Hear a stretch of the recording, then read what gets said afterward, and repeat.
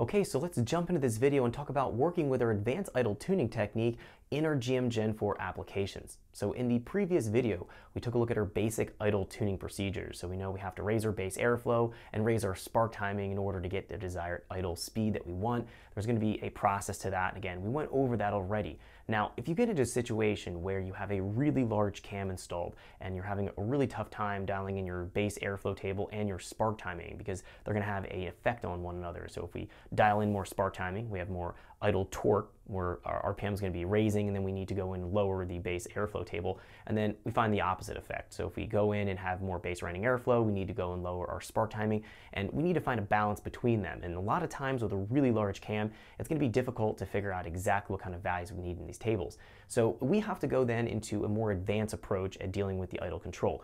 We're going to go into our adaptive controls for the airflow, which is going to be controlling the throttle plate movement, as well as going and zeroing out any kind of adaptive control for the spark timing. Once we do that, we're able to utilize the VCM scanner to actually alter the spark timing in real time, as well as going into our base running airflow table and figure out what is going to be the sweet spot between our ignition timing and our base running airflow values to get the desired idle speed that we want. So without further wait, let's jump into the video so we can check this out.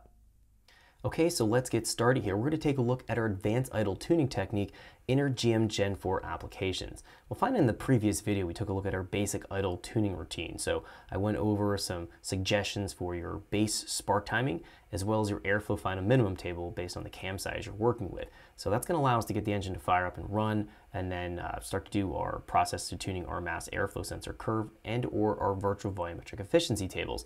We need to get the air mass registration back in line so that the engine's going to run properly.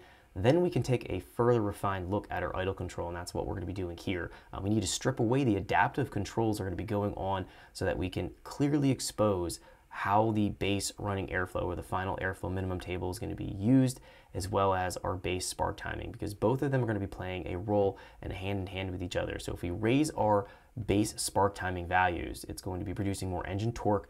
Therefore, we're going to need to close the throttle plate a little bit more and have less base running airflow values so that we're going to reduce our idle speed. We don't have a too high of an idle speed, and vice versa. If we raise our base running airflow, it's going to move our throttle plate open more, and then it's going to require us to drop our idle spark so that we reduce the torque and the engine RPM comes down. So we need to get them working hand in hand with each other so that when we go, again, turn the adaptive controls back on, so the over and under speed spark timing and or the adaptive airflow, it's going to make sure that everything's going to be playing nice together.